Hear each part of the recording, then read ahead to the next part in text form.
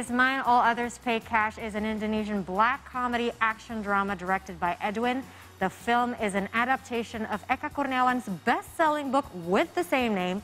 It tells a story of Ajo Kawir, a young man who became impotent after witnessing violence when he was a child.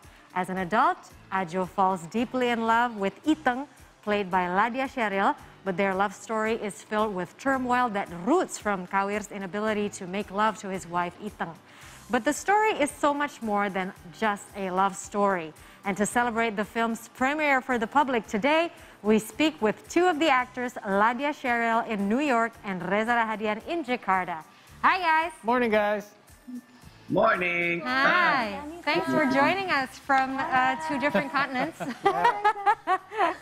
Congratulations on the premiere of your movie today. Yay. So how do you feel about the fact that you. Indonesian audiences will finally get to see the film that had won the Golden Leopard in the Locarno International Film Festival? Maybe starting from Ladya and then Reza. I'm sad because I couldn't go, but I'm so happy. I was so happy at the time. I saw Reza, Edwin, the team went there, be able to went to attend. And I really didn't realize, it was shock. She's overwhelmed. What about you, Reza? Yeah, first of all, I think I'm very excited for the film. You seem like the audience right away. And then can't wait to see their reaction, actually. That's the most important thing, you know, to see their reaction, to know what they respond to the film regarding the issues of the film and the content of the film itself, what the film speaks about. I think that's very important for our people, Indonesian audience, to see this kind of film. Because you don't really see this kind of film of the year or in the past 5 or a decade. So I think it's very important. I think the message of the film, the issue that the film brought, is very, very relevant today and very important. Well, let's talk about that issue. This toxic masculinity is basically the underlying theme of this film. First of all, Reza, maybe you can enlighten us. How did the crowds or spectators react when they saw this movie overseas, abroad? And how do you think they'll react perhaps differently here in Indonesia? Well, we just had a premiere in Jogja Asian Film Festival. Right. That was very funny. We had a Q&A, and everybody's just, they were praising the film. They say, oh, it's a good film, nice, well done. But when it comes to a Q&A sessions, they're all silent. They don't know what to ask. Okay, is the film is that bad, or is it a good sign, or how should we respond to this? But yeah, I mean, speaking of the issues about toxic masculinity, is one of the character that I played is having that kind of issue. You know, how the society is pressuring him, how the background of his family is pressuring him to become a man that thinks, oh, we can say that you're a man if you're this and that. It's basically social pressure, right? So, and it's happening today in Indonesia. There's a lot of people are trying to portray, oh, if you're a man, you don't cry, you don't do this, you don't do that. You have to be this kind of macho. I think it's in the movie. You know, you can see from the character itself. So I think that's really important to talk about, to discuss. I think it can open a discussion for other people to really speak about it, talk about it after seeing the movie. I think that would be the first response. Of course, there's violence, there is sex in it, but it all match the story. So we don't do it just for a matter of, oh, let's put this and that, put this element, put that element, so we can sell the movie even better. It's not that.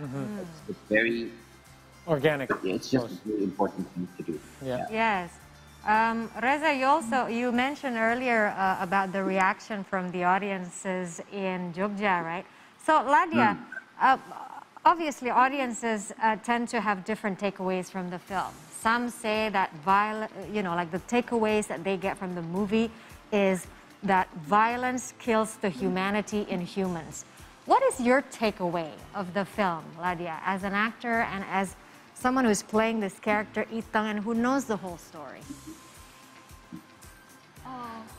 It's really hard to describe everything and just like but actually, to be honest, I haven't seen the movie in complete if it's final form. Because last time when I saw the movie, the music wasn't completed, and because I need to do the ADR, the dubbing. Yes.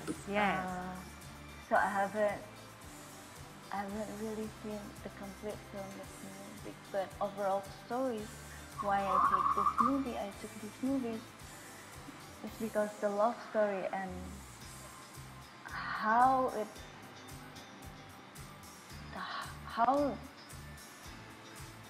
even in this kind of like a cruel world, they're just trying to survive, and that's how I experience most of the time. Even in different ways of like in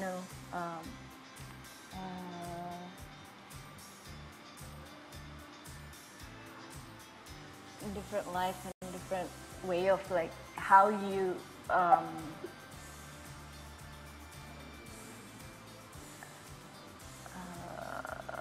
deal with your everyday life. But that's what I like about this movie, that is so real, and I'm very close with the world in this movie. You are very close with the world in this movie. Yes, you played the lead female character Itang, right?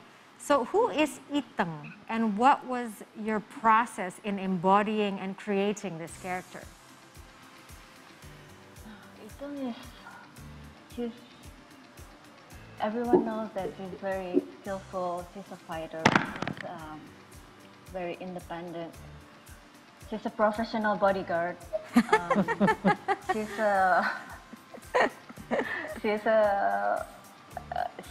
doesn't like to wait. If she can do it herself, then she would do it. She's a woman of action. Like fear doesn't exist for her.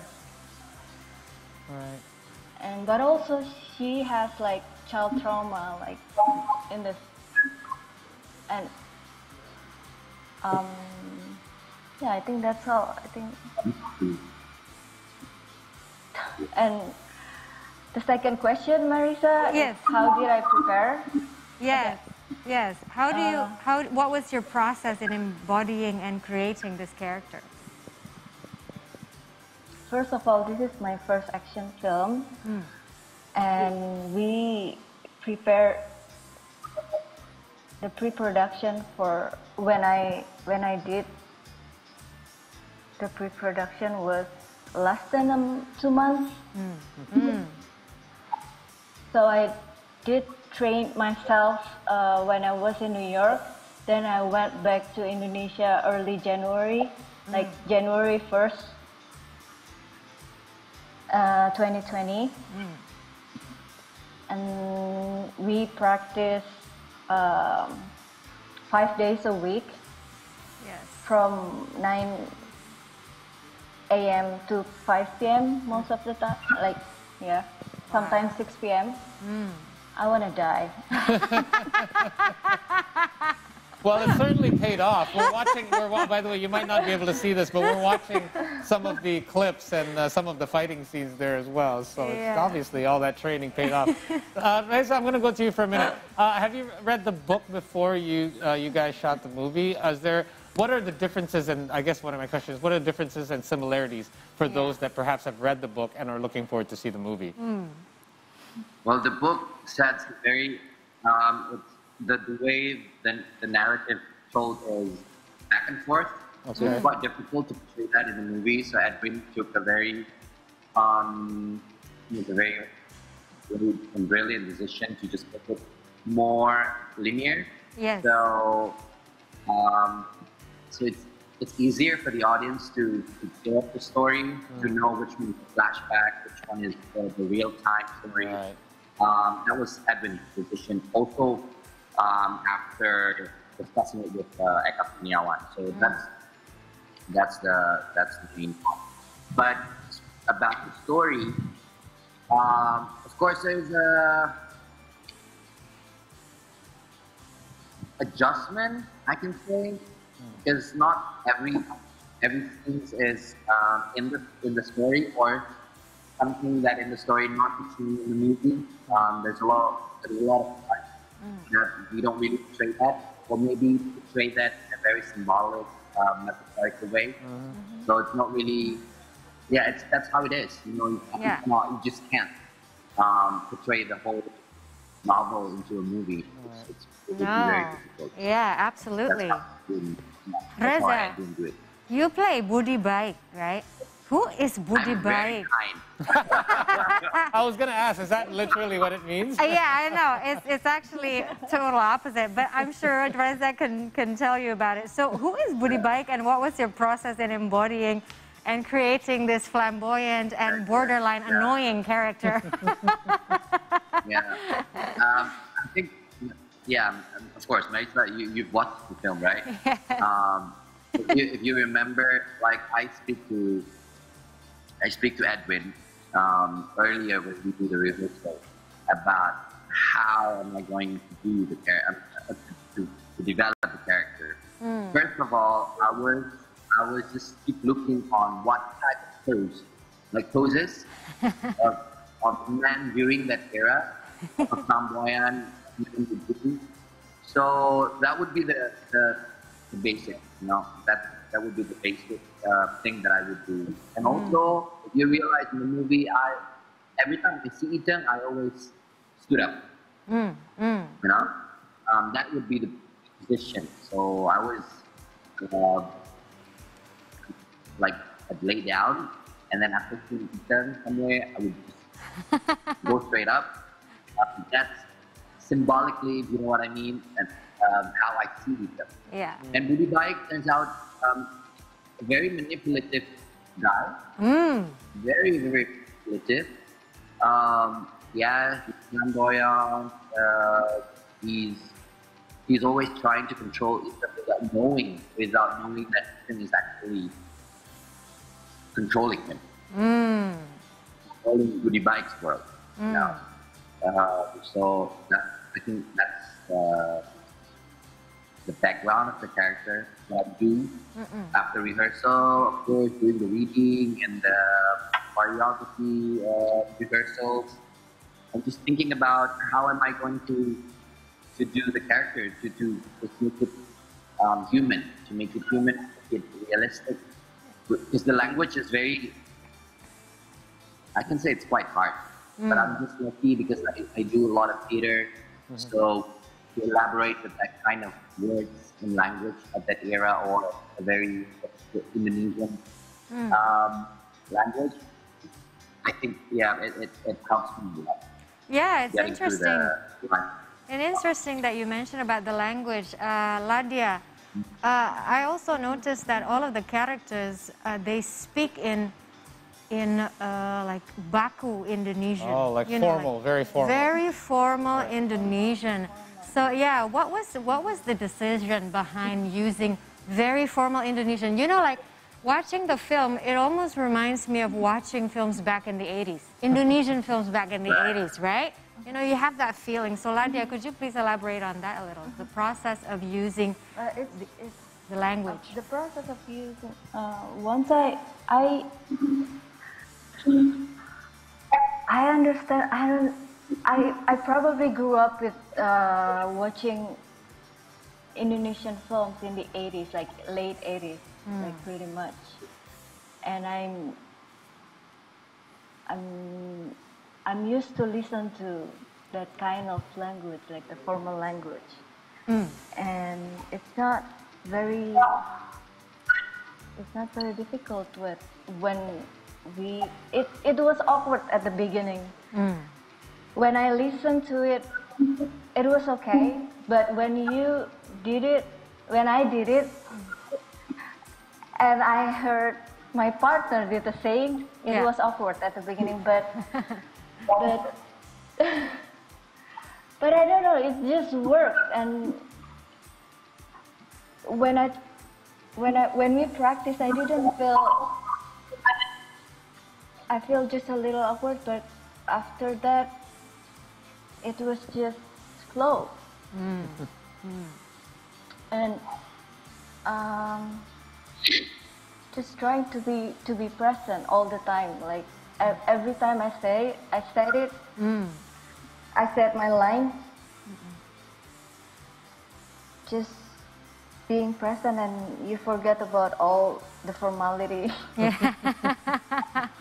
Yeah, it's like when you watch the film, Paul, it's going to be really interesting because you moved to Indonesia in 2001. I'm going to have such a hard time keeping up with the language, for sure. It's just so like, oh my God, this brings me back to the 80s. It was so great.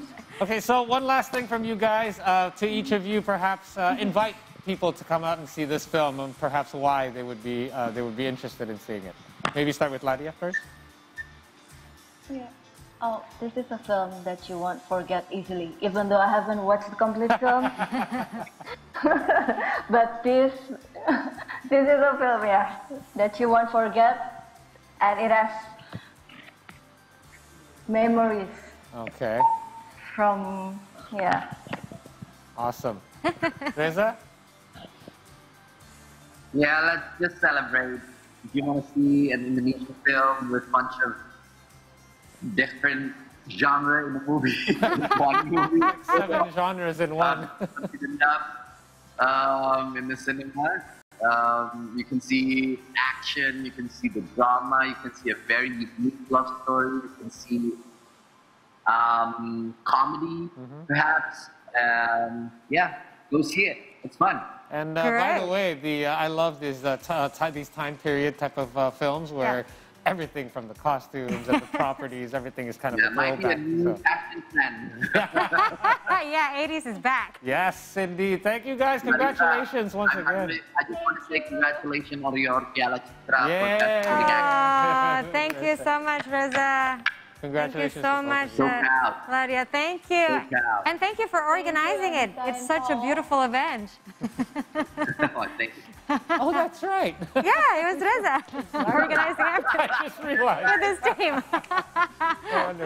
All right, thanks. I miss you, Ladya. Miss you a lot. Please take care. To be honest, I couldn't hear Reza's voice. Well, he's saying that he misses you. That he misses you.